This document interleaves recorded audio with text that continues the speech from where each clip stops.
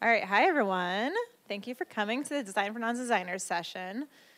Okay, first off, hi, I'm Tracy. If you want to follow me on Twitter, common mistake, people think I'm Lime Darling, but I'm actually Lime Daring. And afterwards, I'll tweet out slides and all the information I put up there. And then you can take a look on your free time at the Lime Darling account, which I also own.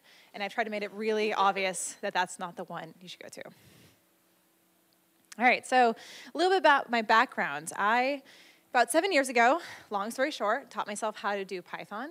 I launched this website called Wedding Lovely. I was working on it for my startup for the last 7 years, and that was super awesome for my first Python project to be able to turn into a startup, make it my full-time job. But during that process, as I taught myself Python, I kept thinking, why is Python taught this way when I really think it should be taught this way? So this is my book series called Hello Web App. I launched this about a year and a half ago, and they're really awesome. They're teaching basically programming to non-programmers. So if you know of anyone who's jumping into Django, quick pitch for my books, they're awesome. But during this process of writing a book, teaching programming to non-programmers, my background is in design. I started thinking about how do you teach design to non-designers. So quick spoiler, that's probably going to be my third book. It's not out yet, but I'm working on it, and this is part of this talk. So if any kind of suggestions or feedback you have after this talk, please give it to me because I am working, at least in my head, on this third book. And when I say design, I don't mean like something as super intimidating as this, because the field of design is gigantic, and there's all these like little bubbles everyone fits in. There's visual design and UX design and UI design and user, what else is there? Industrial design, human factors, everything. There's lots of different like buckets that designers can fit into, and we only have 45 minutes. So what I mean by design and what I want to teach is just simple guidelines that help you create an interface that works well. Because even if you're not jumping into being a designer per se, probably sometime in your career, you're gonna have to build a website for an open source project that you've launched, and you want a website so people can know how to download it. You know, launch something like this, or like the Node website. And I'm hoping that, my thing with like teaching people how to program, I want to teach designers how to program, is I want people to be able to do as like at least a little bit themselves. And it's the same thing as a design, because you don't have to go out and find a designer when you want to launch a website. I want to encourage as many people as possible to start working on design themselves without per se becoming a designer. And this is one of my biggest pet peeves, and one of the main reasons why I'm giving this talk, is I hate the idea that like the golden ratio in beginner design books always shows up, and I'm like, that does not need to be in a beginner design book. You don't need to know like the pieces and parts of typography, which a lot of design books go into. Like typography is really cool, but that's like, one of our 201 type level stuff. I just want to talk about how can we create better, more effective designs if you don't have a design background, and the tips and tricks to help you get there faster. So, main thing to think about, and I'm just going to focus on, just to start out with, just focus on the visual stuff. The main thing to think about is clutter. So by clutter, I mean websites like this, which could be like the best example of the most cluttery website in the entire world. They've improved it now, but you can see what I mean by clutter. This is crazy. And the fastest way to become a better visual designer, to make better designs, is to start cutting down on clutter. So to illustrate this, I have this little widget, and the widget's okay, but it looks a little funky, it looks a little unprofessional, and we're gonna go through some basic design principles, apply them to this widget, and kind of start improving the design. So, first design principle is the grid. You might have heard of the grid. Shows up a lot in terms of web design. And instead of just calling it the grid, think of the grid as just lining things up. Because pixel differences, like things a little bit to the left or a little bit to the right, those things are definitely noticed, even on a subconscious level, and adds to visual clutter. So there's always that talk, that joke about the designer and the developer that work together, and the designer builds a pixel-perfect mock-up, and they give it to the developer, and the developer implements it, and the designer goes, no, that's like 2 pixels off, and then the developer is like, what, 2 pixels? Like, why does that matter? It does matter, I say as a designer, because those pixel differences can add to clutter. So when you're working on web design, like, I am a huge fan of shortcuts and not starting things from scratch. Like, especially as a beginner designer, use as many shortcuts as possible. So there's a lot of frameworks out there, like Bootstrap or Foundation, that come with a grid within the framework. I love Bootstrap. I use Bootstrap myself for all of my projects. And Bootstrap is really awesome because it comes with that grid. You don't have to worry about it. So back to this little widget. And we just start lining things up. So we just normalize the spacing in between the elements like on the left and right side. You know, just gave everything a vertical column that's connected to. And already it's starting to look a little bit less cluttery. All right, next up, color principles. So the big overarching things to know about color, because this is a huge topic. In general, it's best to keep your colors complementary. I'll get into what I mean about that in a second. But like the biggest tip when it comes to color, just to start out with, is to use mostly neutrals. And it's great to use like a brighter color for like highlights or important bits. So there's a lot of articles on the web that helps out because this is something that you can do so much time on. And I particularly like the Smashing Magazine article, Simple Web Developers Guide to Color. And it goes into all the principles and talks about what it means by complementary colors and all that kind of stuff. I took like a whole quarter when it comes to color theory and like cut out like little boxes to like line colors up, and it's ridiculous. So you can deep dive into color, but I want to talk a little bit about shortcuts. And this is my favorite shortcut when it comes to color, is to go to a website called Color Lovers, color with a U. I just moved to Canada, so I'm getting used to this U thing. So go to Color Lovers, and I do this for my books. I do this for every website that I launch. Color Lovers is a place where people can submit color palettes, and people can vote on those color palettes. So if you go to most loved color palettes of all time, or whatever time frame that you want, you'll see really cool color palettes. And it makes it way easier than, say, starting to build your color palette or whatever you're designing, trying to build those colors from scratch. It's so much easier to go here and just scroll through and find things that automatically work well together.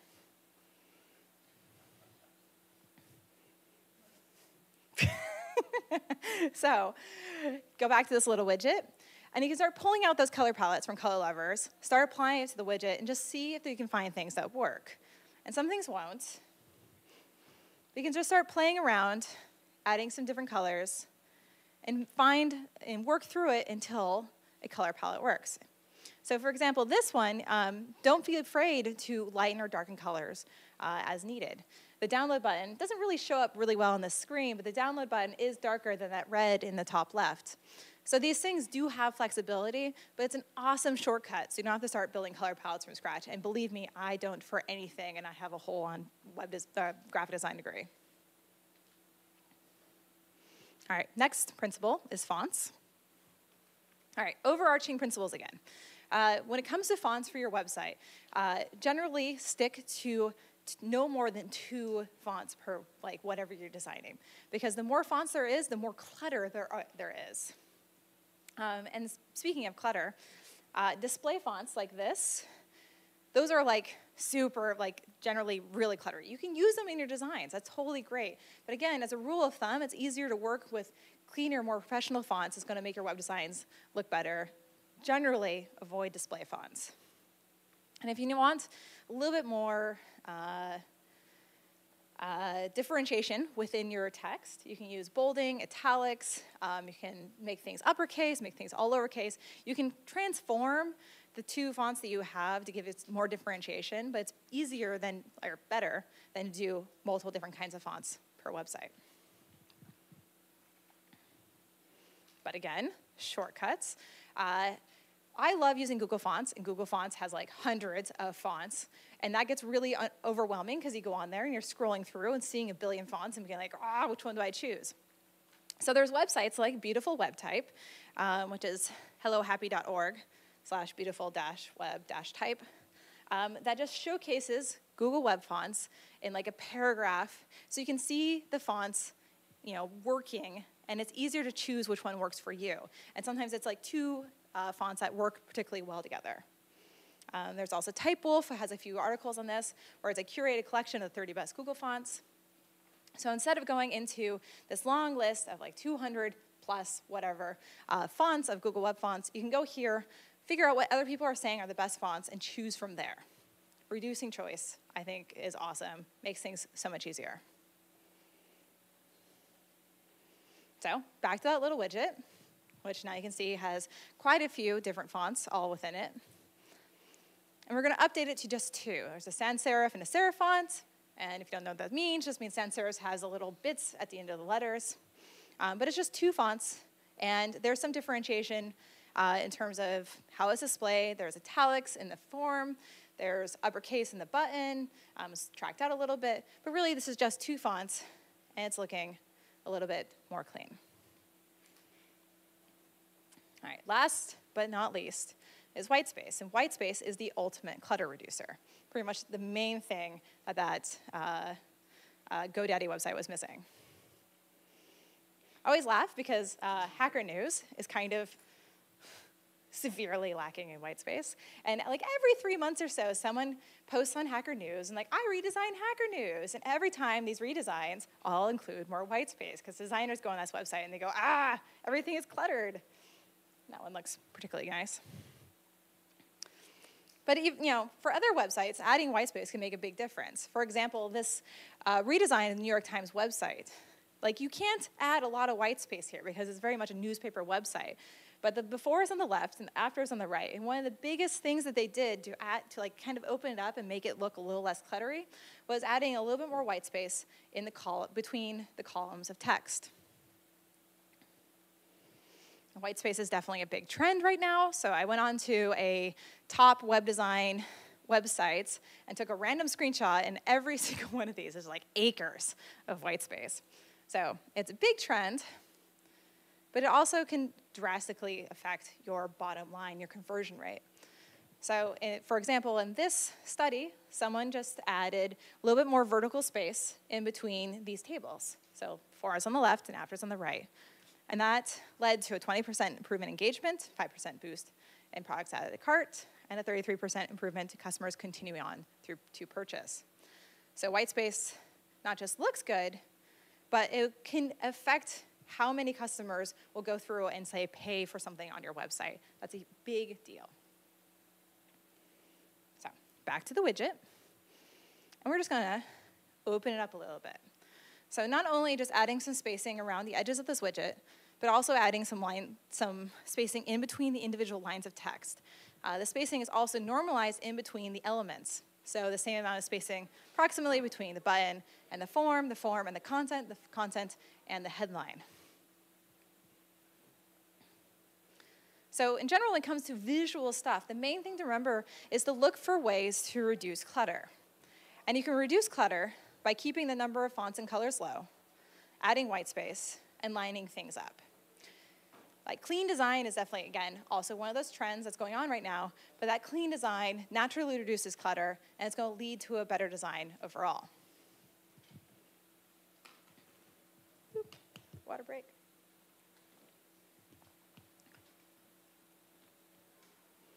All right, next up, user experience, because we can't just talk about visual stuff, but the main thing that's actually the thing that's more important to how it looks is how it works. So whatever you're working on in terms of design, whether it's a website, whether it's a landing page, if it's a form, it's a widget, try to think about when you're designing, what's the most important action on that design, and make that easy to find and use. And that's why in this widget, we use a brighter button at the bottom. Like that's why the button's red, it stands out, is because we want people to immediately see that download link and hopefully make it like super clickable. And that's why when you see a lot of websites that have these giant banners at the top, like for example, my website, the Get the Books button is a bright green.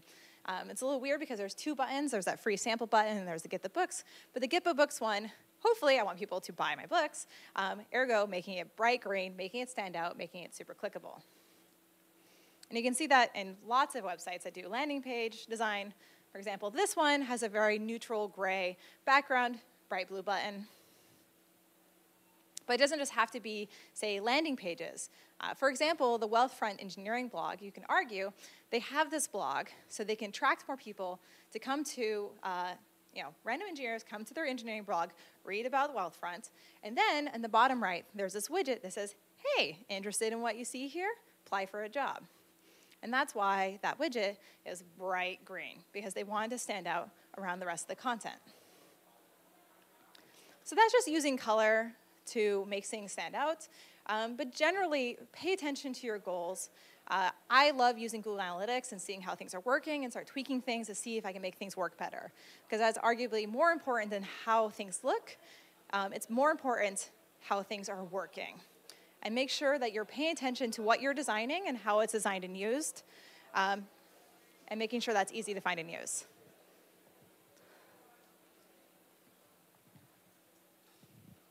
All right, next up, content. In general, content is also a big sign of clutter. And I find a lot of people who are building their first website or doing an about page or whatever they do, they have a tendency to write a lot of content, a lot of paragraphs of content. And that is very intimidating to a reader. People on the web just skim nowadays. And it looks very cluttery. So if you have a lot of content, do the best you can to shorten it, make it simpler, make it more easy to read. And if you can't do that, I'm a big fan of breaking things into bullets. So for example, the left, you can read that paragraph. You can go line by line in this paragraph, but it's a little easier to parse the individual parts of that paragraph by breaking it into bullets. But we can further make it easier to read by adding some bolding. So the bolding is there because people on the web will skim, and this makes it easy for someone to just jump between the individual paragraphs, see at a glance what that paragraph is about, and then read further if it interests them. But we can further increase readability by adding some white space, and that makes it even easier to read. So I'm a big fan of using this in a lot of content. You might notice in a lot of blog posts nowadays. In general, try to avoid doing paragraphs and paragraphs of content. Do what you can to add bolding, add italics, add more spacing, add bullets, to make it easier for someone to skim your content. So for a real life example, this is Read the Docs. We all probably know Read the Docs. Eric is a friend of mine, and I guess he kind of knows I do this. So in his design, this looks great. This is a beautiful website. But if he came to me and said, hey, Tracy, how would you improve this website? The first thing I would do when I look at this is everything is gray, and there's not a real good action. I don't know if the sign up button is the thing that he's really want to throw people to, or he wants people to click the let's do this button. But I noticed that on hover, that let's do this button has a hover of green. I didn't add this, this is just a hover color. And so if I had this website and I wanted to test out improving it, which I'm a huge fan of testing, that's the first thing I would do because, add a bright color to this website, making that action form easy to find and use. But then you might also notice that there is a paragraph of content there. And that paragraph of content looks, very beautiful. But how many people do you think are actually going to be reading that line by line? So another thing I would test was taking that paragraph of content. This is not necessarily as beautiful, but splitting it into bullets, adding some bolding, making it easier to see those important parts of that value that Read the Docs gives, and see if this improves the bottom line, if it improves people clicking through, improves people signing up for Read the Docs, or adding their documentation. So you can see that there's a lot of opportunities pretty much everywhere to test and try out new things using these principles. So I'm going to jump back into content and talk a little bit about headlines, because the actual paragraphs of content are not just the most important part, but also headlines. So when it comes to headlines, we want to talk benefits, not details. A lot of times people want to talk, add a headline that says what something does, But especially when it comes to like website headlines, it's better to talk about what something can do for the reader. And I'll show you that in a second. But generally, just like content, you want to keep that short, sweet, and simple. And it's better to use natural and friendly language. Don't talk like a robot. So, for example, back to my website. This is technically what my books are about. They are an introduction to building web apps using Python and Django. But this is super boring. It's much better to have a headline, at least I hope, because I designed this, that says, learn how to build a web app. Because this is what people are coming to my website. That's what they want to do. And I want to be like, hey, this is what I can do for you. And again, this is another thing that doesn't just like sound nice. This can vastly improve the conversions on your website.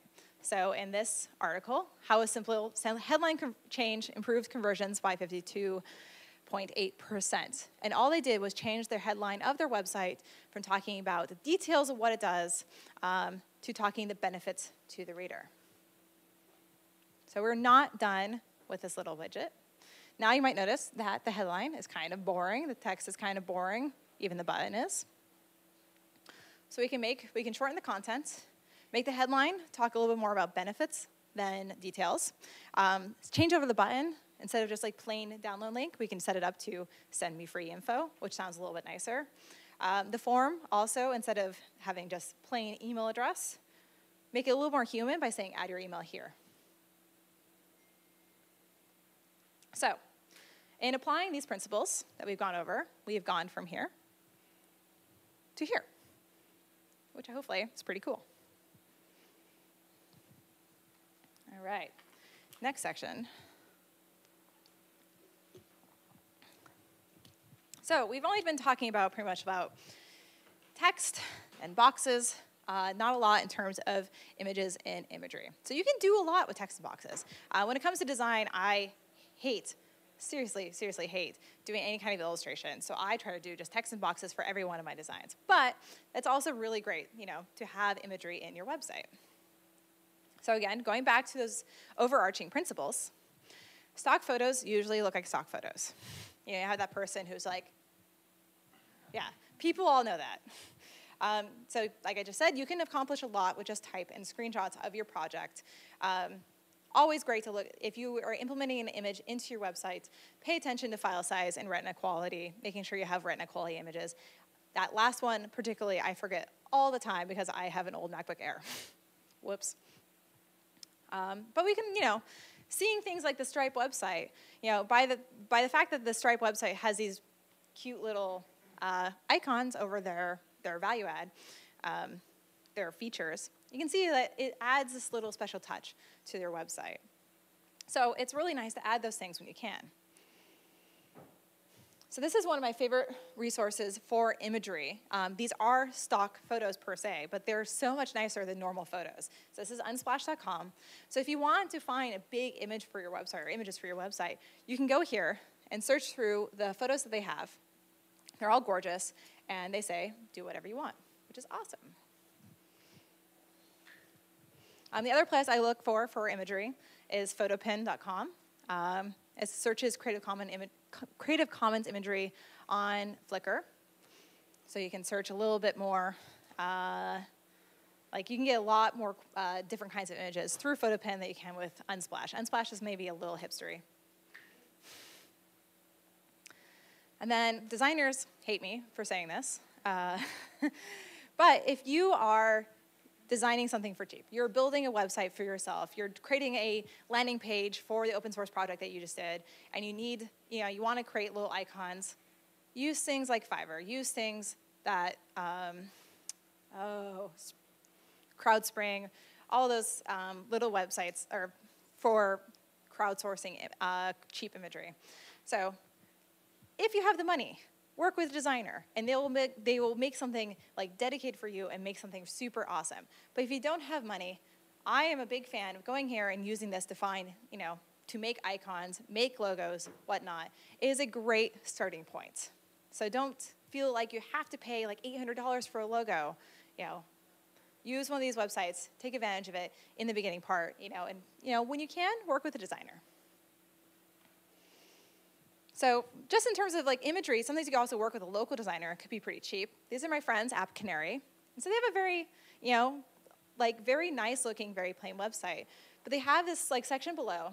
They worked with a local Toronto designer to create these little illustrations. And just by having these, it kind of elevates their website from just being just text and screenshots. And this was something, I think it was sub $100 for them to get these great little illustrations.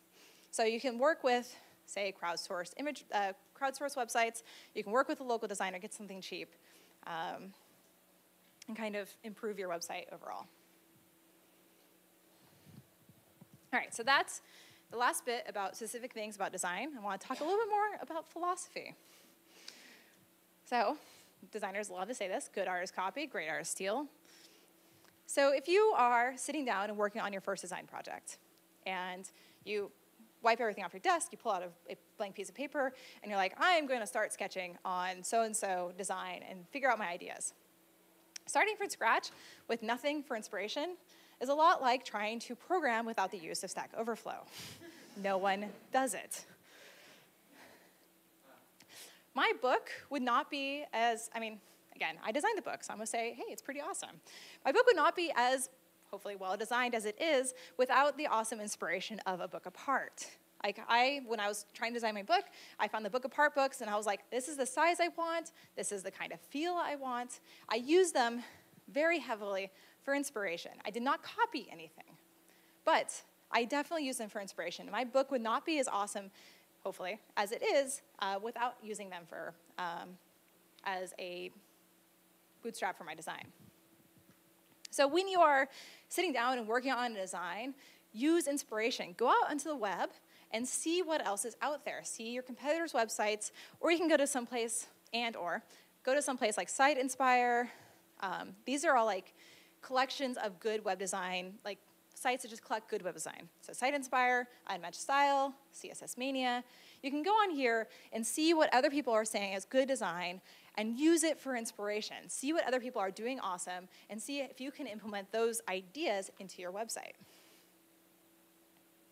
So when you see a design that is particularly looking pretty awesome, like this awesome Slack homepage, so not just note that is a particularly well-designed website, but try to go through the website and see what they are doing well. And the more you pick out what they're doing well, the more it'll insert itself into your brain and make it easier to regurgitate it up later. It's going to help train your design eye. So for example, in the Slack homepage, start picking out those awesome little details they do. The form has a darker background on it, separates it out from the background, makes it easier to see. The button is bright green, again, makes it easier to see. Using that whole thing where it's hey, make your buttons a brighter color.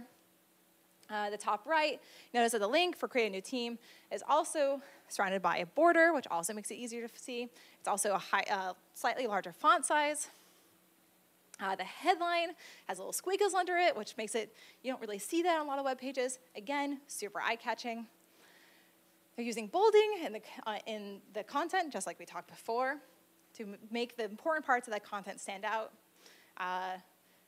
Free is also bolded within the form, because free, super important word. There's lots of white space, beautiful imagery in the background. So there's a lot of things that the Slack homepage is doing well. And when you find something that looks great, like a competitor website, go through and pick out what they're doing well.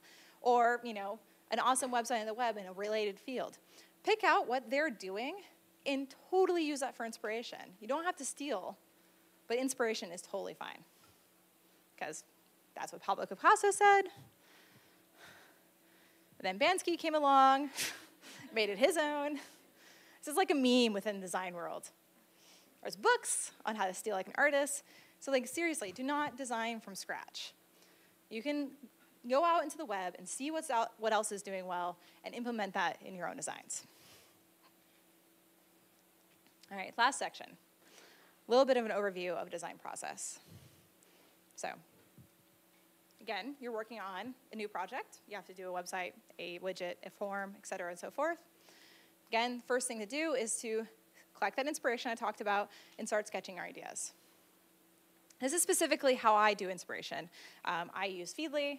I have a whole category of web design, and whenever I have to design something new, I can just go into Feedly and just really quickly scan through all the top web designs that have happened recently and open up the things I like in a new tab and start picking out those ideas.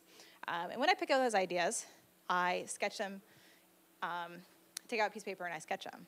And when I say sketch, I don't mean something like this, because this drives me nuts. This person is showing off. Sketches do not look like this. So when you're sketching, just like make boxes and lines, just squiggles. These are actual sketches from when I was trying to figure out the new Hello Web App homepage. Kind of figuring out where the content would go and where the images would go, what the different pages in terms of the layout would work.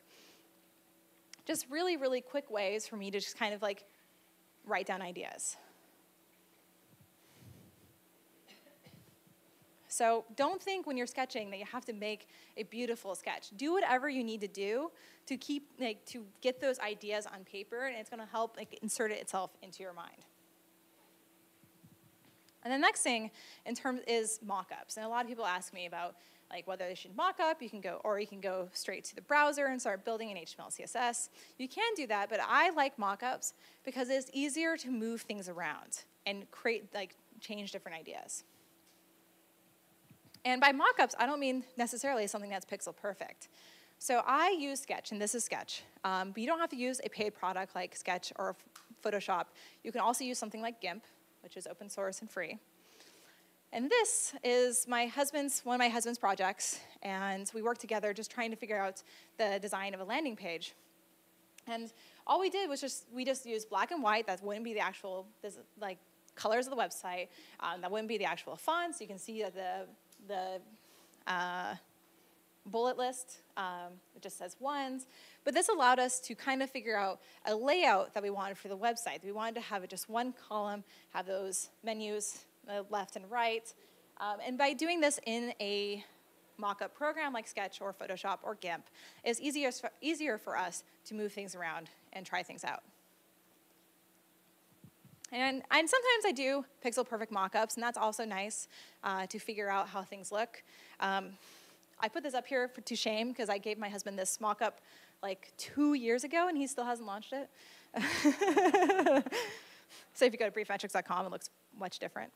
So you can do mock-ups, if you wanted to try out, just do pixel-perfect mock-ups. But something like this is totally fine. Just like sketches where you're just using lines and boxes and whatnot, you can just use text and use mock-ups as a way to figure out where the layout would be and how things would be used. And then build it, which is a whole other area. All right, so again, philosophy. Every single time I sit down and I work on a design project, it's not like I have a graphic design degree. I've been doing design. I'm older than I look, so really long time. And it is never, ever easy. This is my process every single time. I feel like an awful designer. I'm like, what am I doing? It's the most intense imposter syndrome. Every time I sit down and I start moving things around, I'm like, this is awful, this is awful, this is awful, this is awful. What am I doing? What am I doing? And that yes, I put that in there. I think I need to update this slide, because it's not usually yes. It might be just maybe. Maybe it's better. So if you're sitting down and you're working on a design and you're like, oh my God, I'm an awful designer, this is not working. That doesn't mean that you're a bad designer. It means you are a designer. This is the process. It's kind of depressing. Sorry. All right, so this is only the starting point. Just like you can't become an awesome programmer by sitting down and going through one tutorial, you can't become a full-fledged designer and get a design job, in a half an hour. However, I hope that this talk gives you the confidence to start playing around with design and start trying to do more design, because the more you do it, the more you practice, the better designer you're going to be. You don't have to become a designer. You can become a programmer with some design chops, just enough to be dangerous. So remember, number one, when it comes to visual stuff, is just to reduce the visual clutter, and your designs will look better. And you can reduce visual clutter by keeping the number of fonts and colors low, adding white space, lining things up, and keeping your content and your headlines short and easy to skim. Remember to think about the user experience. Make sure that whatever you're designing is easy to use. I didn't put this in here, and I should, But it's often really awesome, just awesome and also depressing. Design something, get it working in the browser, and take it to a friend and see how they use it. Because they can pick out things that you missed in terms of how things can be experienced. Maybe a button's hard to find. Maybe it's hard to understand what's going on. So focus, not just make something look nice, but focus on how it's used. And don't be afraid. It's so hard to get criticism, but don't be afraid to go to other people and see if they see something that you missed. Keep your content short, friendly, to the point, like I mentioned, because content is not only clutter, but you want people to read your content. And practice, practice, practice. You're not becoming a better designer overnight. The first bits are going to be really hard. But the more you do it, the more it's going to insert itself into your brain. It's going to train your design eye. It's going to make it easier for you to continue with the design. So again, this is going to be the topic of my third book, which I've been saying for the last 7 months, and I still have not started working on it. But if you go to hellowebapp.com/web-design, that is a dedicated form for people who are only interested in this future book. And as soon as I start working on it, which could be in 3 weeks, everything going to plan, I will send out announcements and when it's on Kickstarter and all that jazz. So yeah, thank you for being here.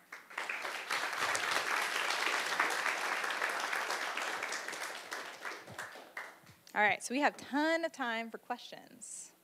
Yes?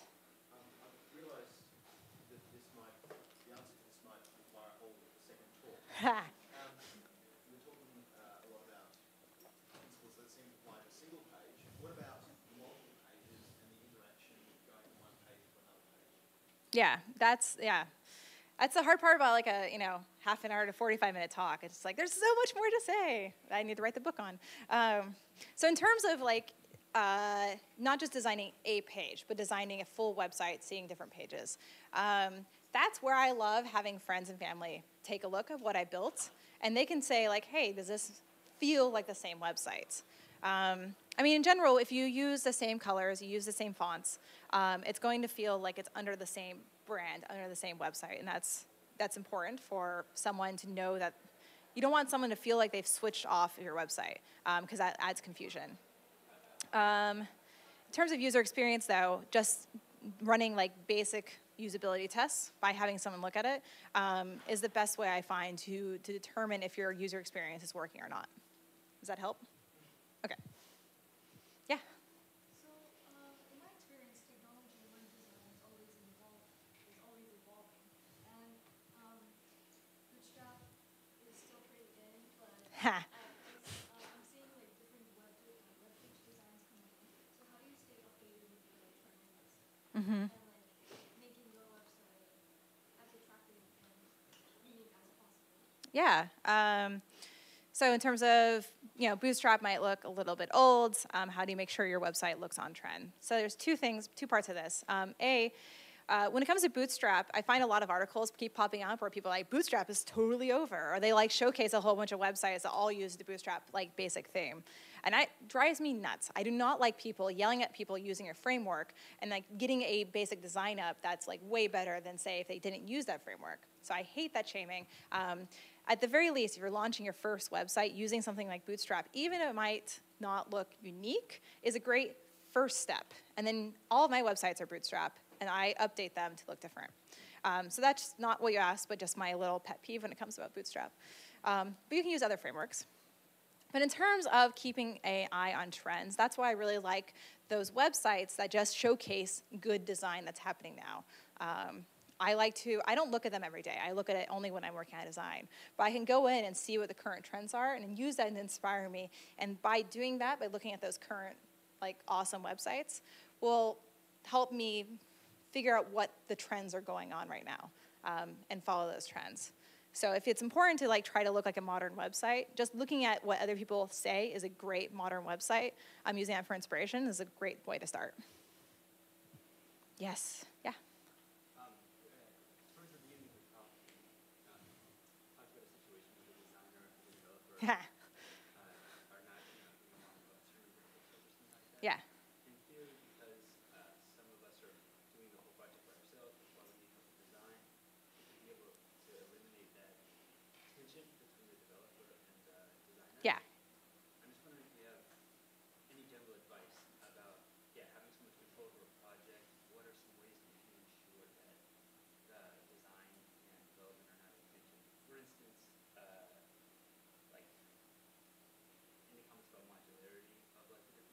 feedback in the front end or general design principles about anything? I don't know, it's kind of broad. But. Yeah, I mean, it's definitely easier. I guess the question is tips for when you're working as a developer and designer on a website and making sure that things stay modular.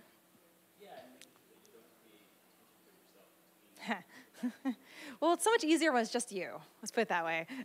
That's one reason why I like working by myself and doing all the design and development for my projects, because I don't have to like fight with anyone else on those kind of things.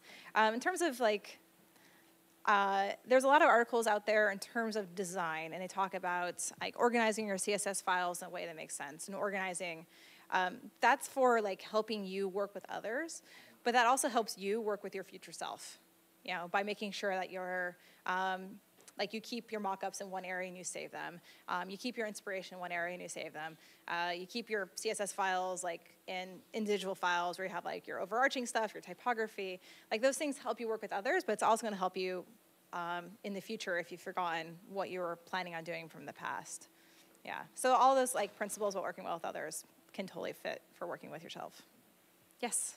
So speaking of simple questions, I think I talked to you, and anything you'd like to say about responsive designs? All right, so anything to say about responsive design. That's also the reason why I like Bootstrap and frameworks, because responsive design is making sure that your website looks okay on a big screen, little screen, phone screen. And I hate like working on responsive stuff, so that's another reason why I like Bootstrap or Foundation. Things that have responsiveness already built in saves you so much time. So use a framework to add responsiveness, and because people looking at your website and phones is unfortunately more and more often, and it's hard like creating a big site and a little site, so use as many shortcuts as possible like those frameworks. Mm-hmm. Yeah.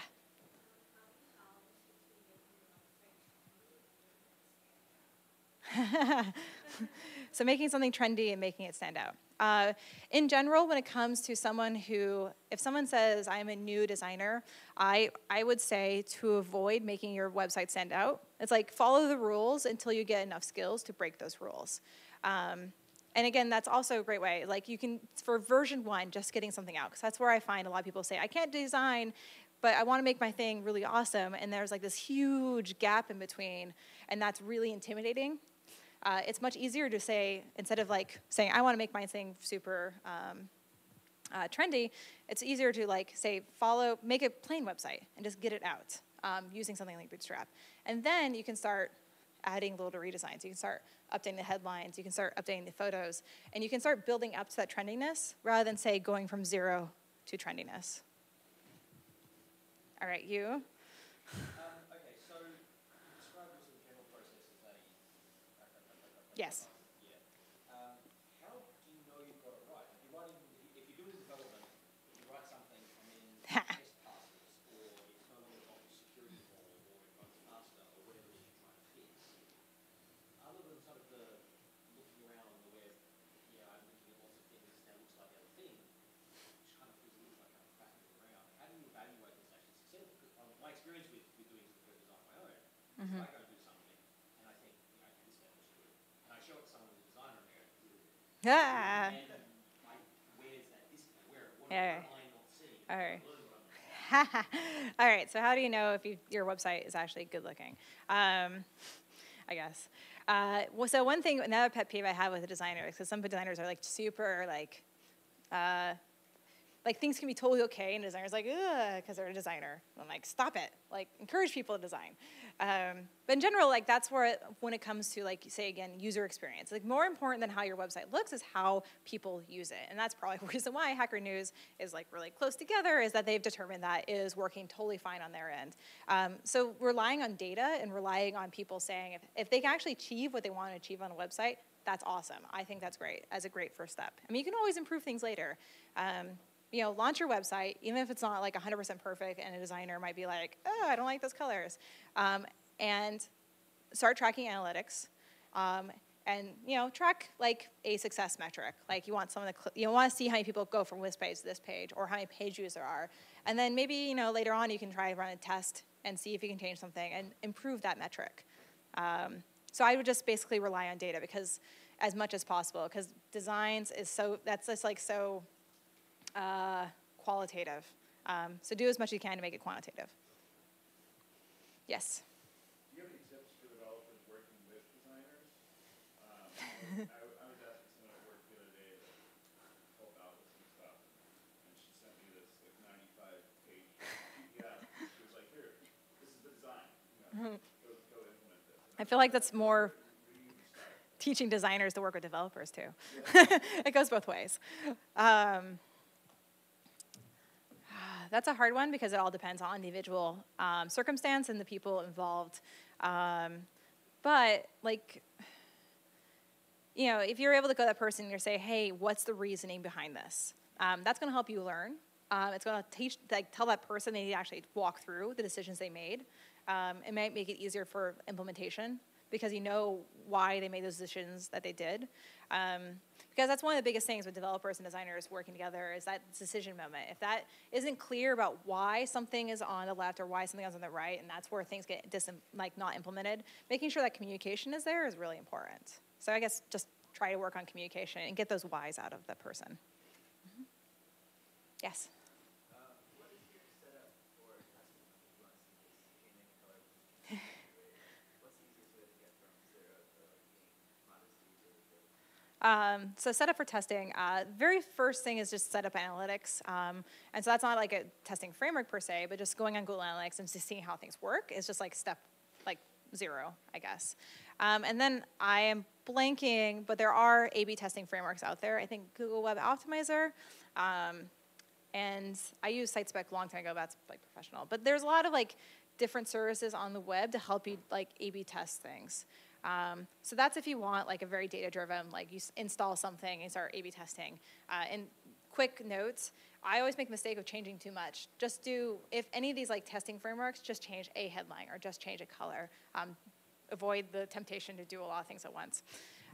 That said, if you don't want to pay and like install like a project and whatnot, the best testing I think is taking it to someone who's not you, because you go like design blind when you're working on your design and just seeing what people say. So that's where the usability test can come in. You know, so you can have data-driven, you can have people say, that's easier, you can take it to strangers in Starbucks and offer them a $5 gift card, or you can take it to your friends who you know isn't going to be like, yeah, it looks great, because a lot of friends just try to be nice. Just try to get feedback in either of those ways, ideally both. Yeah, yes. Oh, I have to stop, I'm sorry. She's waving. Okay, so I will be here. There's a break. I will stay up here. Feel free to ask me questions. I'll answer your question first. Otherwise, thank you so much for being here.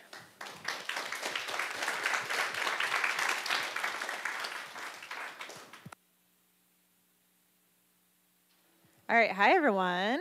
Thank you for coming to the Design for Non-Designers session. Can everyone hear me okay with the speakers and all that? Sweet. Okay. First off, hi, I'm Tracy. If you want to follow me on Twitter, common mistake, people think I'm Lime Darling, but I'm actually Lime Daring. And afterwards, I will tweet out slides and all the information I put up there. And then you can take a look on your free time at the Lime Darling account, which I also own. And I've tried to make it really obvious that that's not the one you should go to. All right, so a little bit about my background. About 7 years ago, long story short, taught myself how to do Python. I launched this website called Wedding Lovely. I was working on it for my startup for the last 7 years. And that was super awesome for my first Python project to be able to turn into a startup, make it my full-time job. But during that process, as I taught myself Python, I kept thinking, why is Python taught this way when I really think it should be taught this way? So this is my book series called Hello Web App. I launched this about a year and a half ago. And they're really awesome. They're teaching basically programming to non-programmers. So if you know of anyone who's jumping into Django, quick pitch for my books, they're awesome. But during this process of writing a book, teaching programming to non-programmers, my background is in design. I started thinking about how do you teach design to non-designers? So quick spoiler, that's probably going to be my third book. It's not out yet, but I'm working on it, and this is part of this talk. So if any kind of suggestions or feedback you have after this talk, please give it to me because I am working, at least in my head, on this third book. And when I say design, I don't mean like something as super intimidating as this, because the field of design is gigantic and there's all these like little bubbles everyone fits in. There's visual design and UX design and UI design and what else is there? Industrial design, human factors, everything. There's lots of different like buckets that designers can fit into. And we only have 45 minutes. So what I mean by design and what I want to teach is just simple guidelines that help you create an interface that works well. Because even if you're not jumping into being a designer per se, probably sometime in your career, you're going to have to build a website for an open source project that you've launched, and you want a website so people can know how to download it. You know, launch something like this, or like the Node website. And I'm hoping that, my thing with like teaching people how to program, I want to teach designers how to program, is I want people to be able to do as like at least a little bit themselves. And it's the same thing as a design, because you don't have to go out and find a designer when you want to launch a website. I want to encourage as many people as possible to start working on design themselves without per se becoming a designer. And this is one of my biggest pet peeves, and one of the main reasons why I'm giving this talk, is I hate the idea that like the golden ratio in beginner design books always shows up, and I'm like, that does not need to be in a beginner design book. You don't need to know like the pieces and parts of typography, which a lot of design books go into. Like typography is really cool, but that's like, one of our 201 type level stuff. I just want to talk about how can we create better, more effective designs if you don't have a design background, and the tips and tricks to help you get there faster. So, main thing to think about, and I'm just going to focus on, just to start out with, just focus on the visual stuff. The main thing to think about is clutter. So by clutter, I mean websites like this, which could be like the best example of the most cluttery website in the entire world. They've improved it now, but you can see what I mean by clutter. This is crazy. And the fastest way to become a better visual designer, to make better designs, is to start cutting down on clutter. So to illustrate this, I have this little widget, and the widget's okay, but it looks a little funky, it looks a little unprofessional, and we're going to go through some basic design principles, apply them to this widget, and kind of start improving the design. So first design principle is the grid. You might have heard of the grid. Shows up a lot in terms of web design. And instead of just calling it the grid, think of the grid as just lining things up. Because pixel differences, like things a little bit to the left or a little bit to the right, those things are definitely noticed, even on a subconscious level, and adds to visual clutter. So there's always that joke about the designer and the developer that work together, and the designer builds a pixel-perfect mock-up, and they give it to the developer, and the developer implements it, and the designer goes, no, that's like 2 pixels off, and then the developer is like, what, 2 pixels? Like, why does that matter? It does matter, I say as a designer, because those pixel differences can add to clutter. So when you're working on web design, I am a huge fan of shortcuts and not starting things from scratch. Especially as a beginner designer, use as many shortcuts as possible. So there's a lot of frameworks out there, like Bootstrap or Foundation, that come with a grid within the framework. I love Bootstrap. I use Bootstrap myself for all of my projects. And Bootstrap is really awesome because it comes with that grid. You don't have to worry about it. So back to this little widget. And we just start lining things up. So we just normalize the spacing in between the elements like on the left and right side. Just gave everything a vertical column that's connected to. And already it's starting to look a little bit less cluttery. All right, next up, color principles. So the big overarching things to know about color, because this is a huge topic. In general, it's best to keep your colors complementary. I'll get into what I mean about that in a second. But the biggest tip when it comes to color, just to start out with, is to use mostly neutrals. And it's great to use a brighter color for highlights or important bits. So there's a lot of articles on the web that helps out, because this is something that you can do so much time on. And I particularly like the Smashing Magazine article, Simple Web Developers Guide to Color. And it goes into all the principles and talks about what it means by complementary colors and all that kind of stuff. I took like a whole quarter when it comes to color theory and like cut out like little boxes to like line colors up, and it's ridiculous. So you can deep dive into color, but I want to talk a little bit about shortcuts. And this is my favorite shortcut when it comes to color, is to go to a website called Color Lovers, color with a U. I just moved to Canada, so I'm getting used to this U thing. So go to Color Lovers, and I do this for my books. I do this for every website that I launch. Color Lovers is a place where people can submit color palettes, and people can vote on those color palettes. So if you go to most loved color palettes of all time, or whatever time frame that you want, you'll see really cool color palettes. And it makes it way easier than, say, starting to build your color palette or whatever you're designing, trying to build those colors from scratch. So much easier to go here and just scroll through and find things that automatically work well together.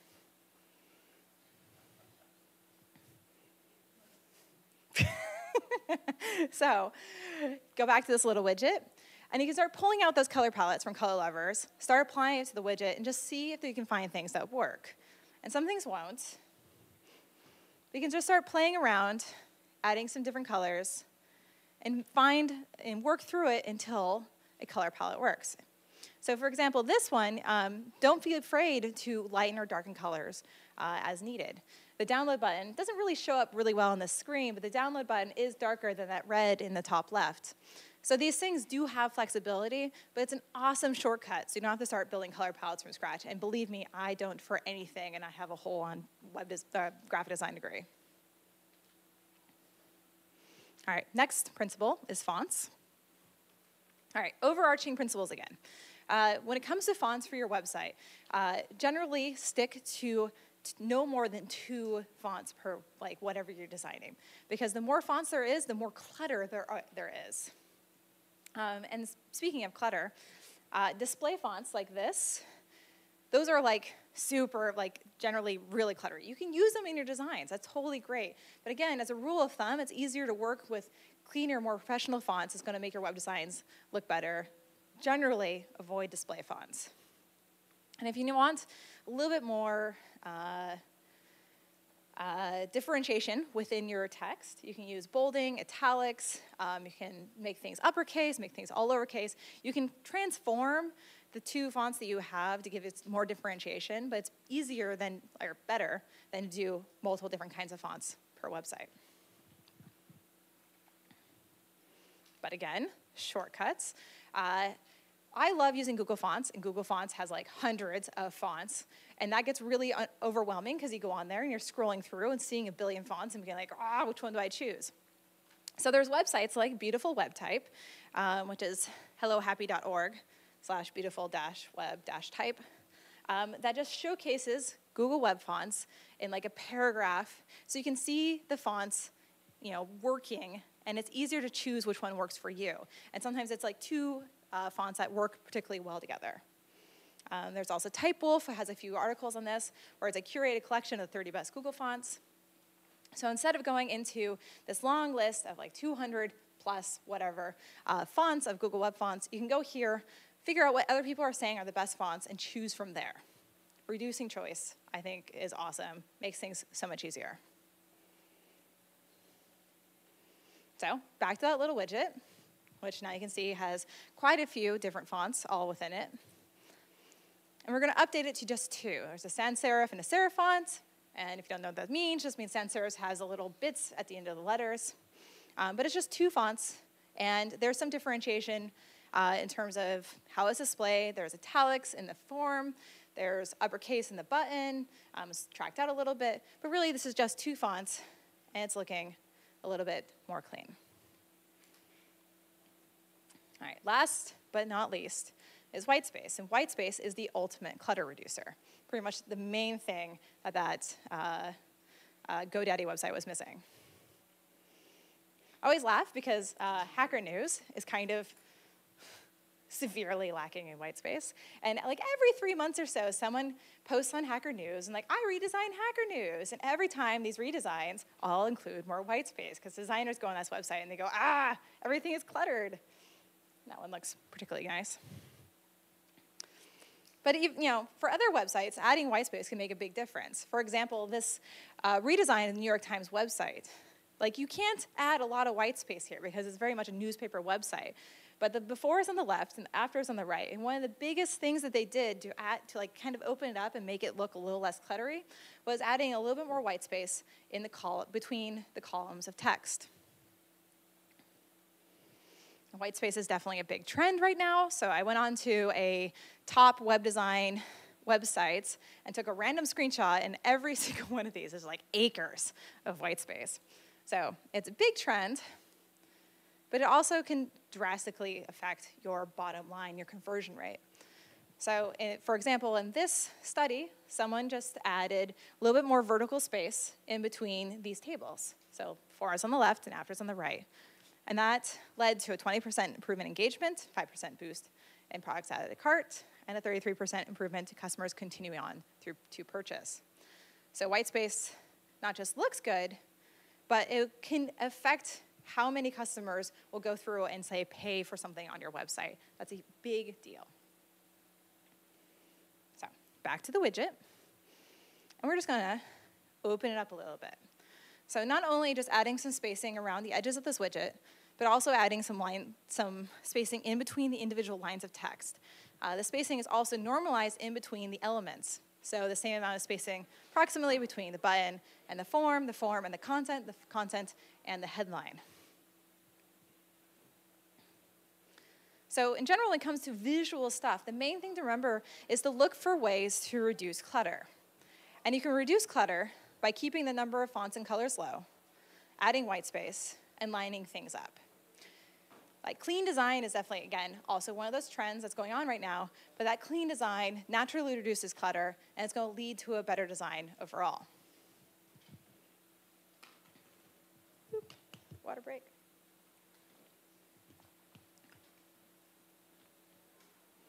All right, next up, user experience, because we can't just talk about visual stuff, but the main thing that's actually the thing that's more important about how it looks is how it works.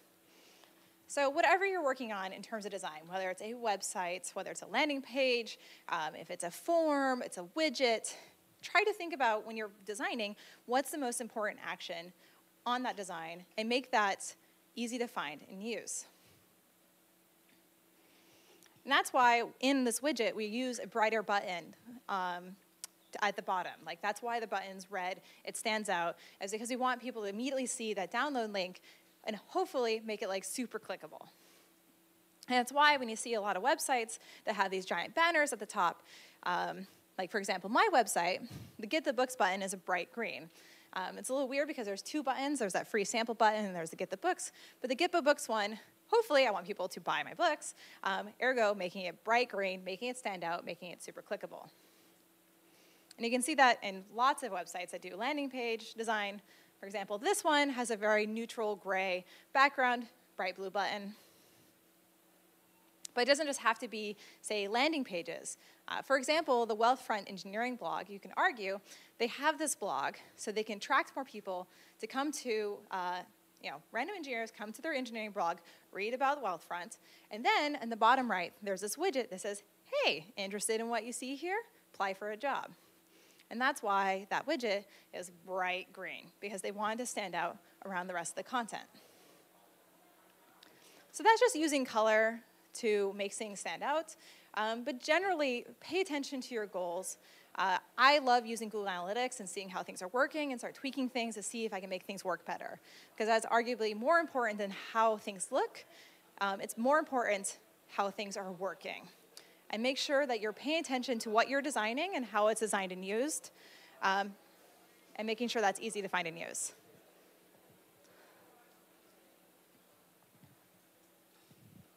All right, next up, content. In general, content is also a big sign of clutter. And I find a lot of people who are building their first website or doing an about page or whatever they do, they have a tendency to write a lot of content, a lot of paragraphs of content. And that is very intimidating to a reader. People on the web just skim nowadays. And it looks very cluttery. So if you have a lot of content, do the best you can to shorten it, make it simpler, make it more easy to read. And if you can't do that, I'm a big fan of breaking things into bullets. So for example, the left, you can read that paragraph. You can go line by line in this paragraph, but it's a little easier to parse the individual parts of that paragraph by breaking it into bullets. But we can further make it easier to read by adding some bolding. So the bolding is there because people on the web will skim, and this makes it easy for someone to just jump between the individual paragraphs, see at a glance what that paragraph is about, and then read further if it interests them. But we can further increase readability by adding some white space, and that makes it even easier to read. So I'm a big fan of using this in a lot of content. You might notice in a lot of blog posts nowadays. In general, try to avoid doing paragraphs and paragraphs of content. Do what you can to add bolding, add italics, add more spacing, add bullets, to make it easier for someone to skim your content. So for a real life example, this is Read the Docs. We all probably know Read the Docs. Eric is a friend of mine, and I guess he kind of knows I do this. So in his design, this looks great. This is a beautiful website. But if he came to me and said, hey, Tracy, how would you improve this website? The first thing I would do when I look at this is everything is gray, and there's not a real good action. Like, I don't know if the sign up button is the thing that he's really want to throw people to, or he wants people to click the let's do this button. But I noticed that on hover, that let's do this button has a hover of green. I didn't add this, this is just a hover color. And so if I had this website and I wanted to test out improving it, which I'm a huge fan of testing, that's the first thing I would do because, add a bright color to this website, making that action form easy to find and use. But then you might also notice that there is a paragraph of content there. And that paragraph content looks, very beautiful. But how many people do you think are actually going to be reading that line by line? So another thing I would test was taking that paragraph of content. This is not necessarily as beautiful, but splitting it into bullets, adding some bolding, making it easier to see those important parts of that value that Read the Docs gives, and see if this improves the bottom line, if it improves people clicking through, improves people signing up for Read the Docs, or adding their documentation. So you can see that there's a lot of opportunities pretty much everywhere to test and try out new things using these principles. So I'm going to jump back into content and talk a little bit about headlines because the actual paragraphs of content are not just the most important part, but also headlines. So when it comes to headlines, we want to talk benefits, not details. A lot of times people want to talk, add a headline that says what something does, but especially when it comes to website headlines, it's better to talk about what something can do for the reader. And I'll show you that in a second. But generally, just like content, you want to keep that short, sweet, and simple. And it's better to use natural and friendly language. Don't talk like a robot. So, for example, back to my website. This is technically what my books are about. They are an introduction to building web apps using Python and Django. But this is super boring. It's much better to have a headline, at least so I hope, because I designed this, that says, learn how to build a web app. Because this is what people are coming to my website. That's what they want to do. And I want to be like, hey, this is what I can do for you. And again, this is another thing that doesn't just sound nice. This can vastly improve the conversions on your website. So in this article, how a simple headline change improves conversions by 52.8%. And all they did was change their headline of their website from talking about the details of what it does to talking the benefits to the reader. So we're not done with this little widget. Now you might notice that the headline is kind of boring. The text is kind of boring. Even the button is. So we can shorten the content, make the headline talk a little bit more about benefits than details. Change over the button. Instead of just plain download link, we can set it up to send me free info, which sounds a little bit nicer. The form also, instead of having just plain email address, make it a little more human by saying add your email here. So in applying these principles that we've gone over, we have gone from here to here, which hopefully is pretty cool. All right, next section. So we've only been talking about pretty much about text and boxes, not a lot in terms of images and imagery. So you can do a lot with text and boxes. When it comes to design, I hate, seriously hate doing any kind of illustration. So I try to do just text and boxes for every one of my designs. But it's also really great, to have imagery in your website. So again, going back to those overarching principles, stock photos usually look like stock photos. You have that person who's like, yeah, people all know that. So like I just said, you can accomplish a lot with just type and screenshots of your project. Always great to look, if you are implementing an image into your website, pay attention to file size and retina quality, making sure you have retina quality images. That last one particularly, I forget all the time because I have an old MacBook Air. Whoops. But we can, seeing things like the Stripe website, by the fact that the Stripe website has these cute little icons over their value add, their features, you can see that it adds this little special touch to their website. So it's really nice to add those things when you can. So this is one of my favorite resources for imagery. These are stock photos per se, but they're so much nicer than normal photos. So this is unsplash.com. So if you want to find a big image for your website or images for your website, you can go here and search through the photos that they have. They're all gorgeous, and they say, do whatever you want, which is awesome. The other place I look for imagery is photopin.com. It searches Creative Commons imagery on Flickr. So you can search a little bit more, you can get a lot more different kinds of images through Photopin that you can with Unsplash. Unsplash is maybe a little hipstery. And then designers hate me for saying this. But if you are designing something for cheap, you're building a website for yourself, you're creating a landing page for the open source project that you just did, and you need, you want to create little icons, use things like Fiverr, use things that, CrowdSpring, all those little websites are for crowdsourcing cheap imagery. So if you have the money, work with a designer, and they will make something dedicated for you and make something super awesome. But if you don't have money, I am a big fan of going here and using this to find, to make icons, make logos, whatnot. It is a great starting point. So don't feel like you have to pay $800 for a logo. Use one of these websites, take advantage of it in the beginning part, and when you can, work with a designer. So just in terms of imagery, sometimes you can also work with a local designer. It could be pretty cheap. These are my friends, App Canary. And so they have a very, very nice looking, very plain website. But they have this section below. They worked with a local Toronto designer to create these little illustrations. And just by having these, it kind of elevates their website from just being just text and screenshots.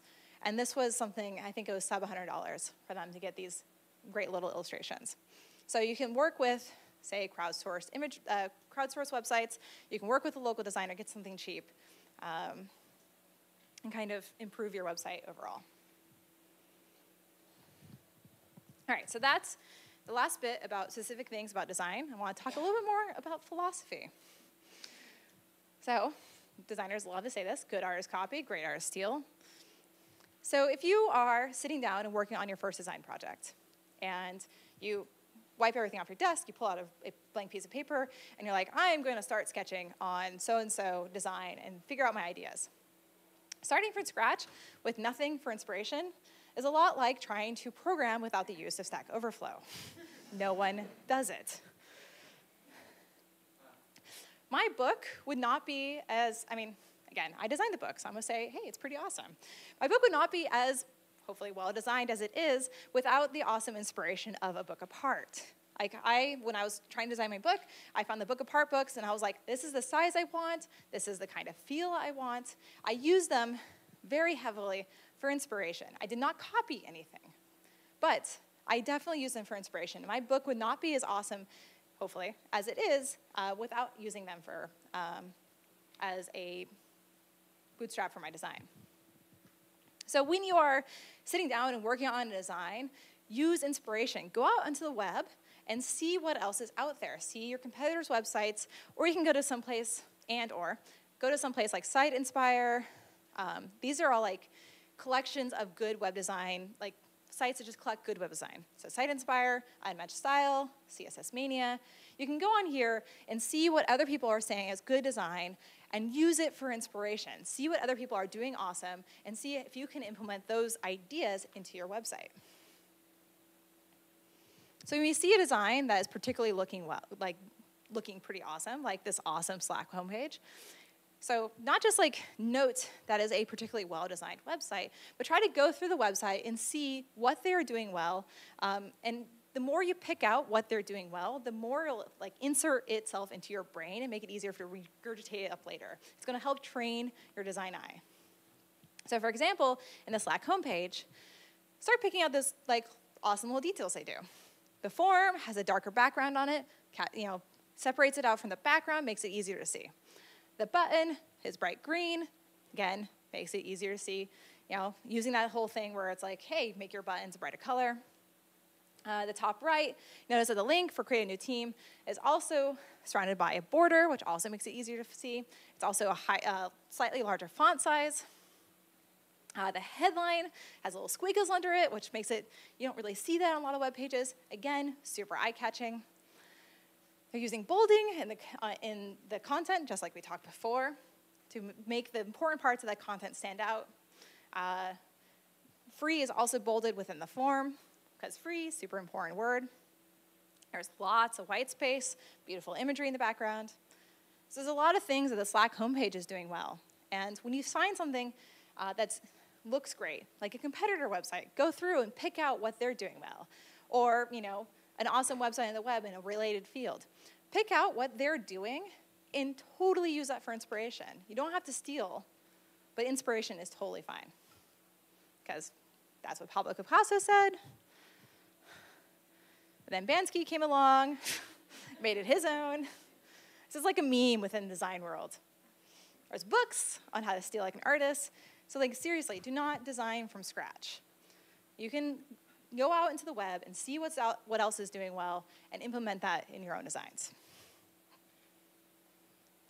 All right, last section. A little bit of an overview of design process. So again, you're working on a new project. You have to do a website, a widget, a form, et cetera, and so forth. Again, first thing to do is to collect that inspiration I talked about and start sketching our ideas. This is specifically how I do inspiration.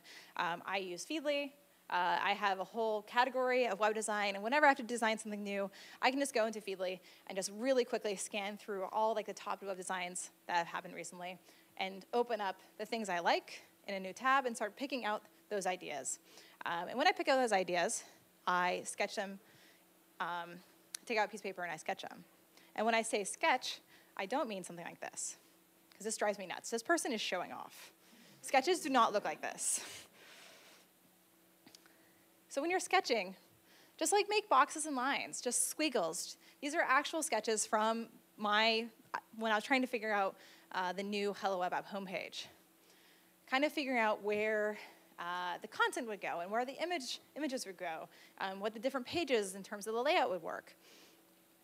Just really, really quick ways for me to just kind of like write down ideas.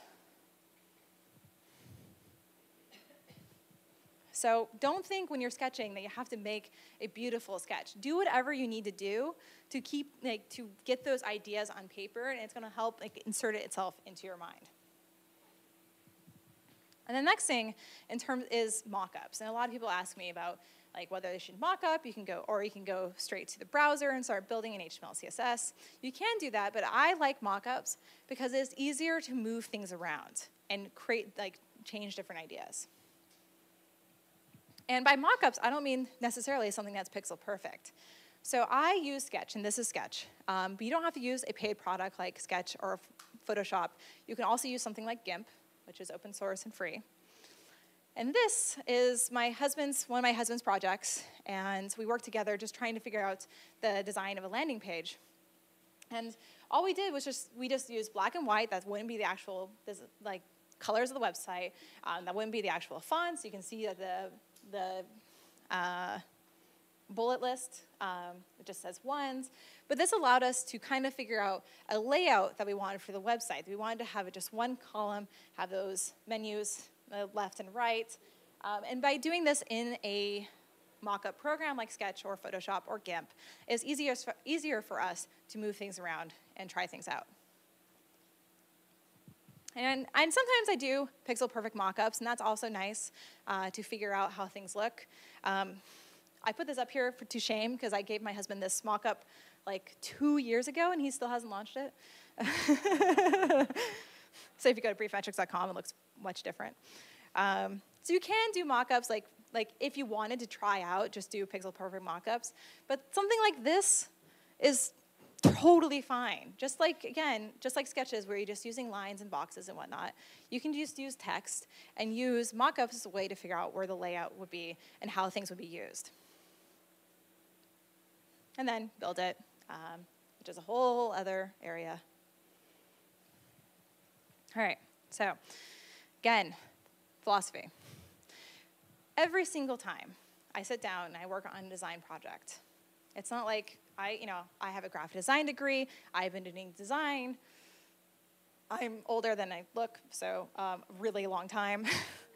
And it is never, ever easy. This is my process every single time. Like, I feel like an awful designer. I'm like, what am I doing? It's like the most like intense imposter syndrome. Every time I sit down and I start moving things around, I'm like, this is awful, this is awful, this is awful, this is awful. What am I doing? What am I doing? And that yes, I put that in there, and I think I need to update this slide, because it's not usually yes. It might be just like, maybe. Maybe it's better.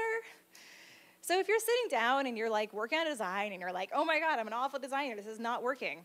That doesn't mean that you're a bad designer. It means you are a designer. This is the process. It's kind of depressing. Sorry. All right, so this is only the starting point. Just like you can't become an awesome programmer by sitting down and going through one tutorial, you can't become like a full-fledged designer and get a design job, in a half an hour. However, I hope that gives this talk gives you the confidence to start playing around with design and start trying to do more design, because the more you do it, the more you practice, the better designer you're going to be. You don't have to become a designer. You can become a programmer with some design chops, just enough to be dangerous. So remember, number one when it comes to visual stuff is just to reduce the visual clutter, and your designs will look better. And you can reduce visual clutter by keeping the number of fonts and colors low, adding white space, lining things up, and keeping your content and your headlines short and easy to skim. Remember to think about the user experience. Make sure that whatever you're designing is easy to use. I didn't put this in here, and I should, but it's often really awesome, just awesome and also depressing. Design something, get it working in the browser, and take it to a friend and see how they use it. Because they can pick out things that you missed in terms of how things can be experienced. Maybe a button's hard to find. Maybe it's hard to understand what's going on. So focus, not just make something look nice, but focus on how it's used. And don't be afraid. It's so hard to get criticism, but don't be afraid to go to other people and see if they see something that you missed. Keep your content short, friendly, to the point, like I mentioned, because content is not only clutter, but you want people to read your content. And practice, practice, practice. You're not becoming a better designer overnight. The first bits are going to be really hard. But the more you do it, the more it's going to insert itself into your brain. It's going to train your design eye. It's going to make it easier for you to continue with the design. So again, this is going to be the topic of my third book, which I've been saying for the last 7 months, and I still have not started working on it. But if you go to helloweb.com/web-design, that is a dedicated form for people who are only interested in this future book. And as soon as I start working on it, which could be in 3 weeks, everything going to plan, I will send out announcements and when it's on Kickstarter and all that jazz. So yeah, thank you for being here.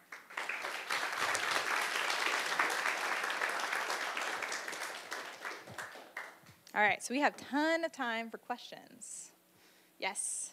I realize that the answer to this might require a whole You were talking a lot about principles that seem to apply to a single page. What about multiple pages and the interaction going from one page to another page? That's the hard part about like a half an hour to 45-minute talk. It's like there's so much more to say that I need to write the book on. So in terms of like not just designing a page, but designing a full website, seeing different pages.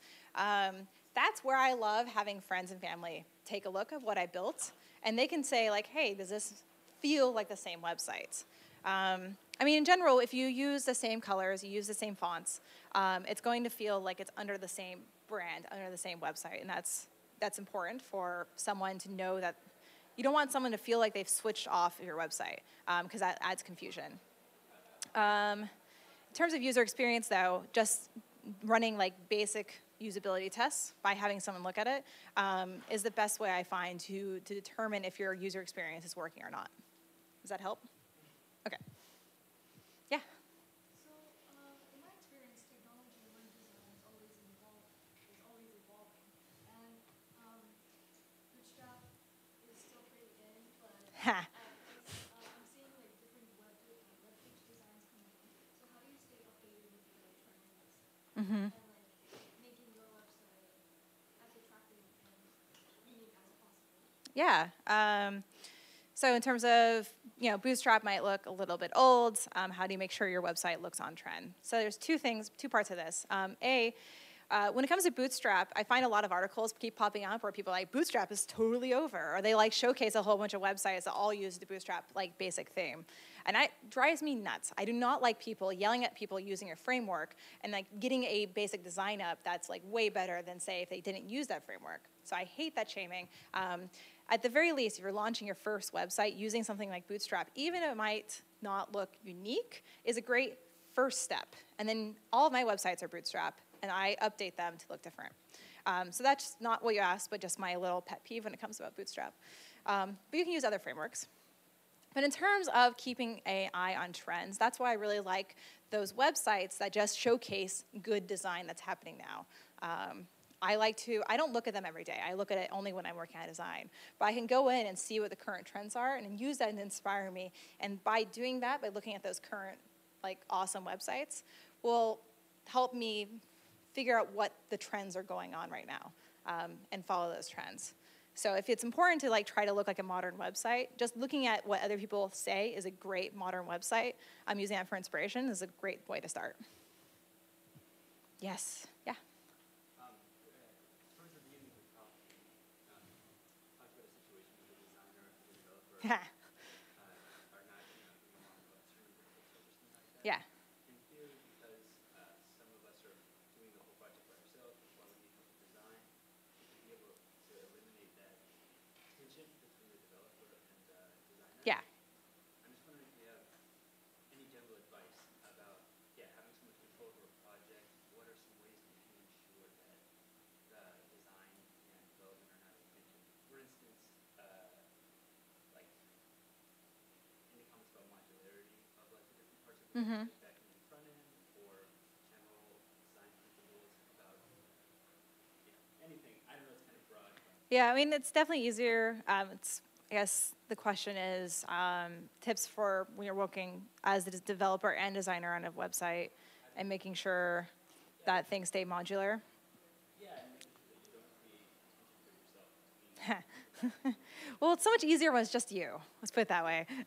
That's one reason why I like working by myself and doing all design and development for my projects, because I don't have to like fight with anyone else on those kind of things.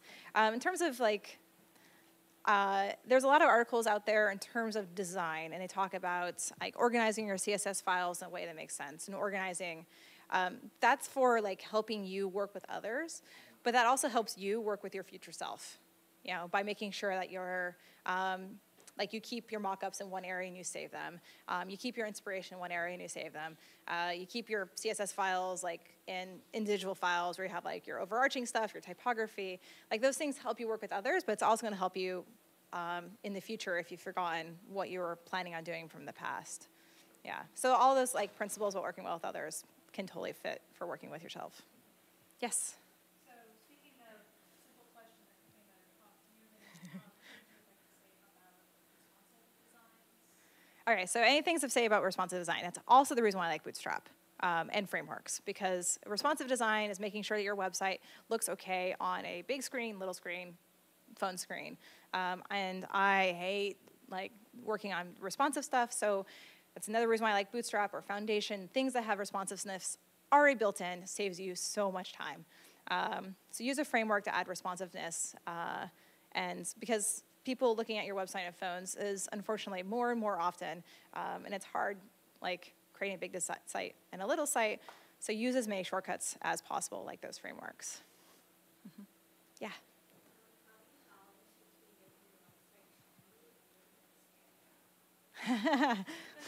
So making something trendy and making it stand out.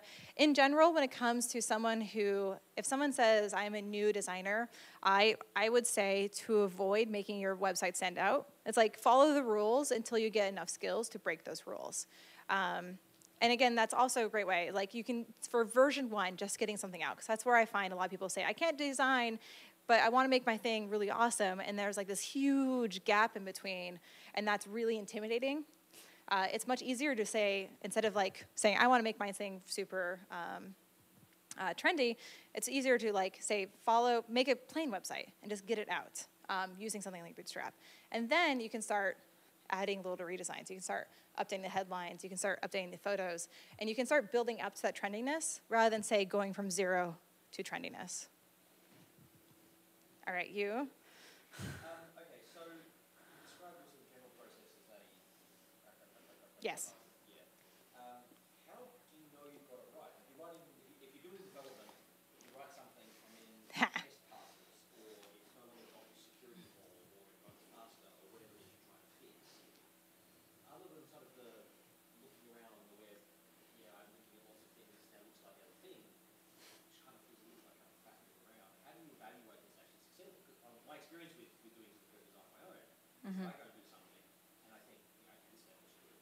And I show it to someone who's a designer and they go, Ah. and where's that disconnect? What Yeah. am I not seeing? All right. Learn what I'm not seeing. All right, so how do you know if your website is actually good looking? I guess. So one thing, another pet peeve I have with a designer is because some designers are like super like things can be totally okay, and designers like, ugh, because they're a designer. I'm like, stop it. Like, encourage people to design.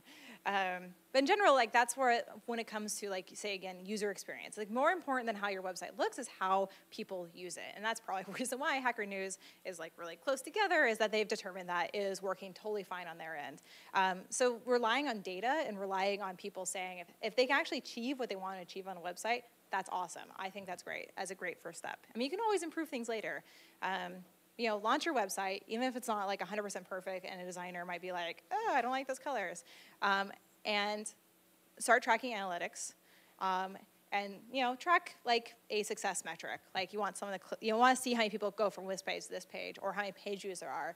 And then maybe, you know, later on you can try to run a test and see if you can change something and improve that metric. So I would just basically rely on data, because as much as possible, because designs is so, that's just like so qualitative. So do as much as you can to make it quantitative. Yes? Do you have any tips for developers working with designers? I was asking someone at work the other day to help out with some stuff, and she sent me this like 95-page PDF. She was like, here, this is the design. You know, go implement this. I feel like that's more teaching designers to work with developers too. It goes both ways. That's a hard one, because it all depends on the individual circumstance and the people involved. But like, you know, if you're able to go to that person and you say, hey, what's the reasoning behind this? That's going to help you learn.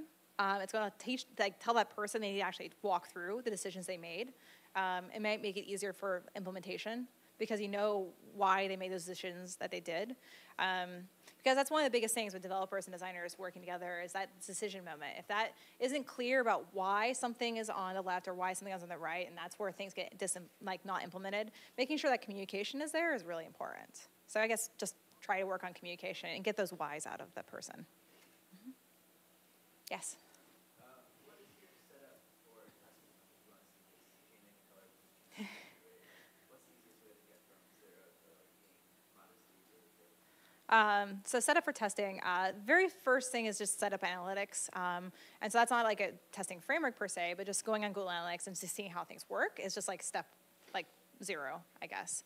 And then I am blanking, but there are A/B testing frameworks out there. I think Google Web Optimizer, and I used SiteSpec a long time ago. That's like professional. But there's a lot of like different services on the web to help you like A/B test things. So that's if you want like a very data-driven, like you install something and start A/B testing. And quick notes, I always make the mistake of changing too much. Just do, if any of these like testing frameworks, just change a headline or just change a color. Avoid the temptation to do a lot of things at once. That said, if you don't want to pay and like install like a project and whatnot, the best testing I think is taking it to someone who's not you, because you go like design blind when you're working on your design and just seeing what people say. So that's where the usability test can come in.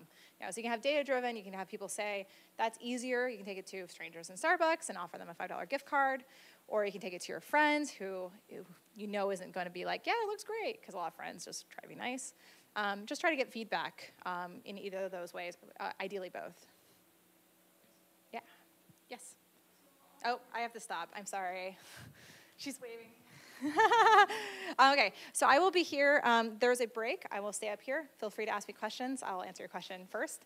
Otherwise, thank you so much for being here.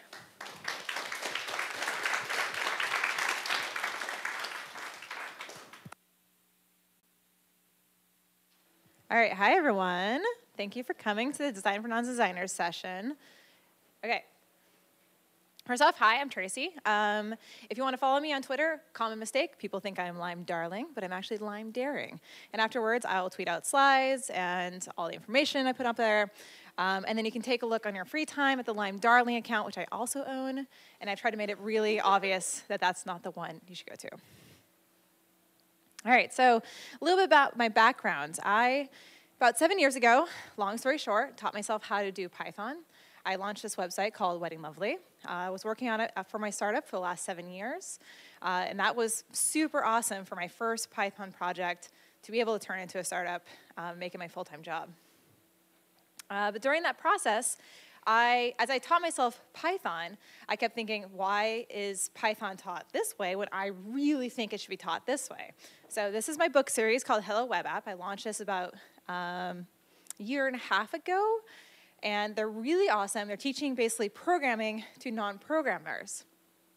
So if you know of anyone who's jumping into Django, quick pitch for my books, they're awesome. But during this process of writing a book, teaching programming to non-programmers, my background is in design. I started thinking about how do you teach design to non-designers?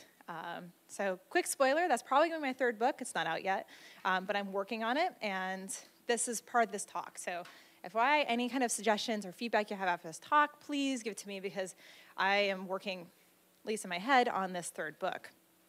And when I say design, I don't mean like something as super intimidating as this, because the field of design is gigantic, and there's all these like little bubbles everyone fits in. There's visual design and UX design and UI design and user, I guess, what else is there? Industrial design, human factors, everything. There's lots of different like buckets that designers can fit into. And we only have 45 minutes. So what I mean by design and what I want to teach is just simple guidelines that help you create an interface that works well. Because even if you're not jumping into being a designer per se, probably sometime in your career, you're going to have to build a website for an open source project that you've launched, and you want a website so people can know how to download it. You know, launch something like this, or like the Node website. And I'm hoping that, you know, my thing with like teaching people how to program, I want to teach designers how to program, is I want people to be able to do as like at least a little bit themselves. And it's the same thing as a design. We just start lining things up. So we just normalize the spacing in between the elements like on the left and right side.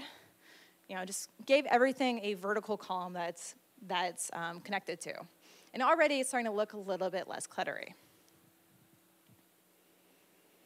All right, next up, color.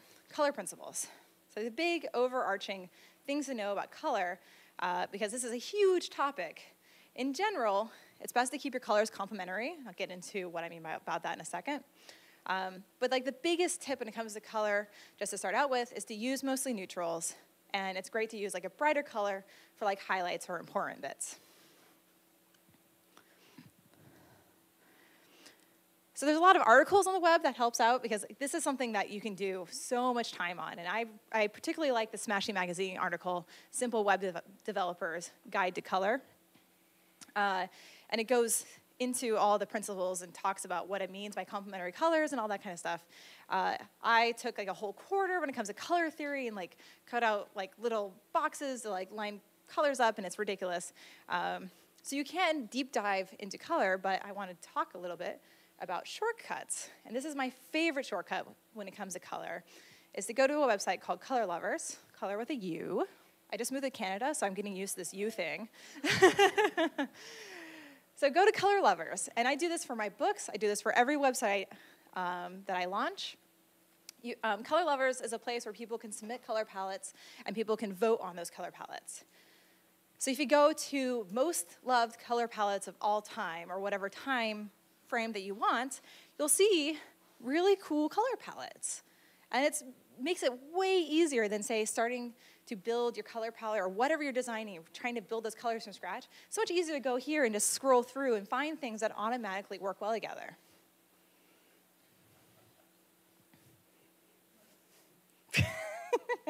So go back to this little widget. And you can start pulling out those color palettes from Color Lovers, start applying it to the widget, and just see if you can find things that work. And some things won't.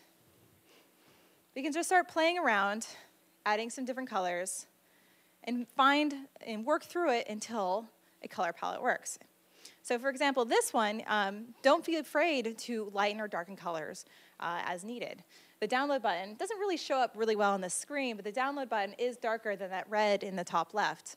So these things do have flexibility, but it's an awesome shortcut, so you don't have to start building color palettes from scratch. And believe me, I don't for anything, and I have a whole on graphic design degree. All right, next principle is fonts, because you don't have to go out and find a designer when you want to launch a website. I want to encourage as many people as possible to start working on design themselves without, per se, becoming a designer.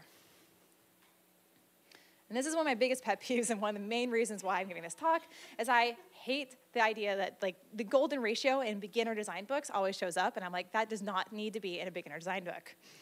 You don't need to know like the pieces and parts of typography, which a lot of design books go into. Like typography is really cool, but that's like, you know, one of our 201 type level stuff.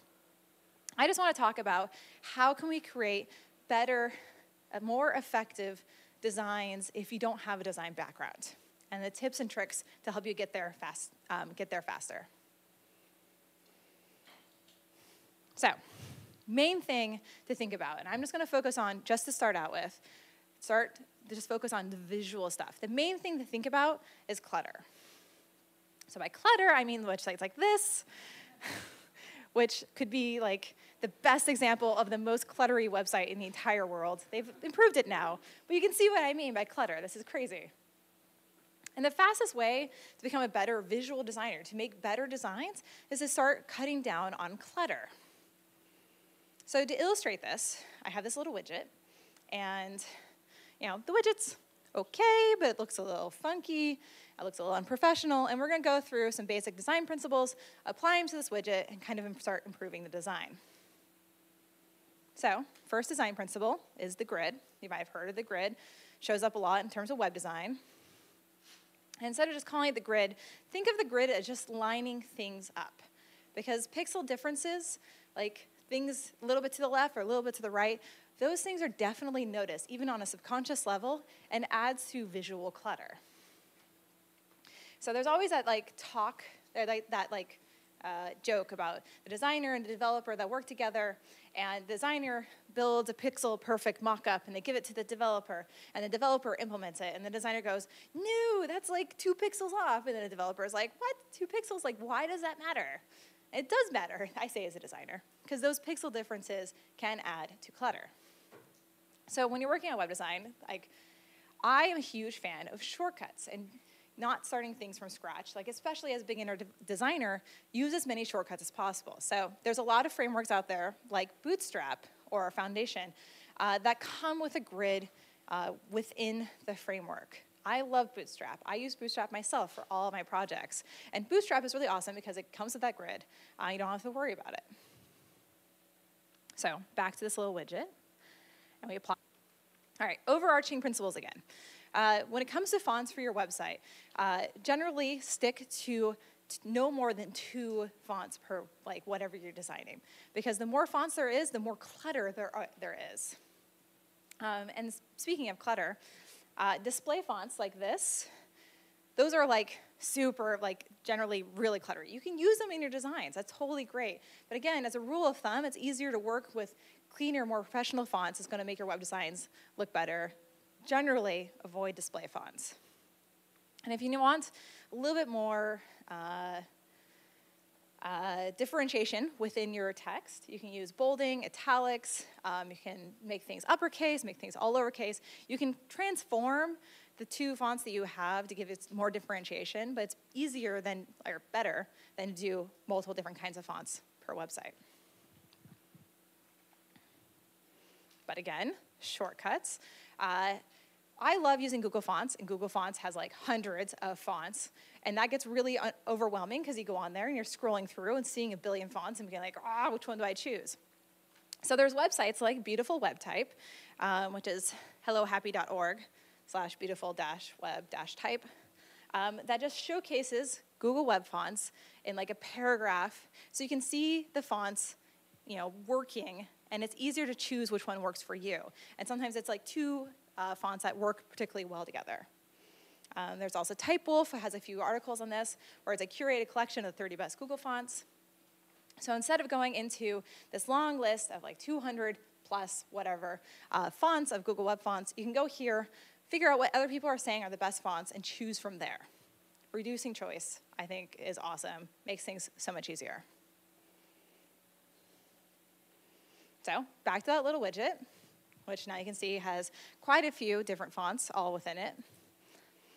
And we're going to update it to just 2. There's a sans serif and a serif font. And if you don't know what that means, it just means sans serif has the little bits at the end of the letters. But it's just 2 fonts.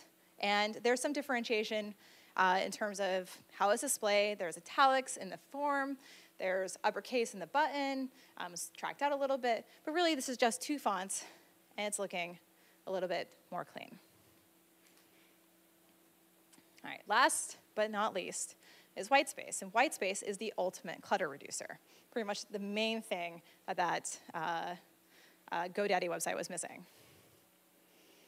I always laugh because Hacker News is kind of severely lacking in whitespace. And every 3 months or so, someone posts on Hacker News and I redesigned Hacker News. And every time these redesigns all include more whitespace because designers go on this website and they go, everything is cluttered. That one looks particularly nice.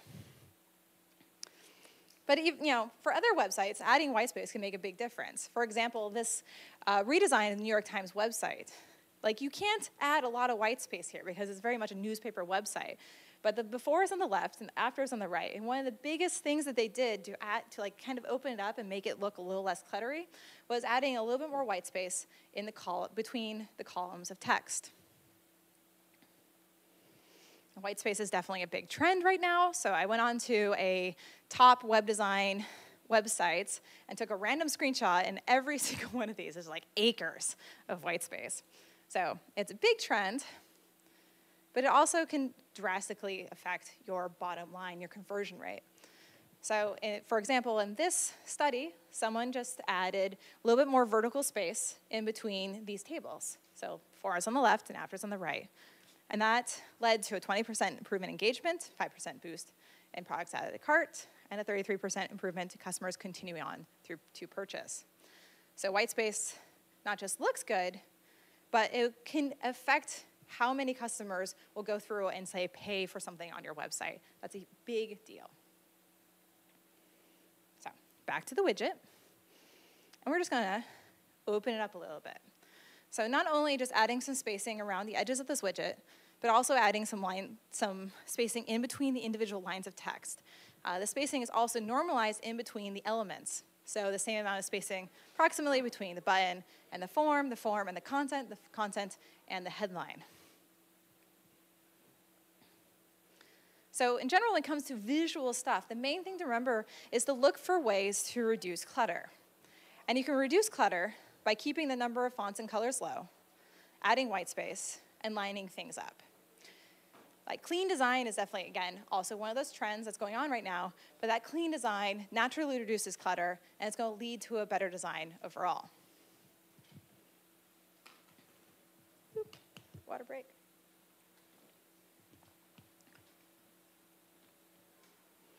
All right, next up, user experience, because we can't just talk about visual stuff, but the main thing that's actually the thing that's more important to how it looks is how it works. So whatever you're working on in terms of design, whether it's a website, whether it's a landing page, if it's a form, it's a widget, try to think about when you're designing, what's the most important action on that design, and make that easy to find and use. And that's why in this widget, we use a brighter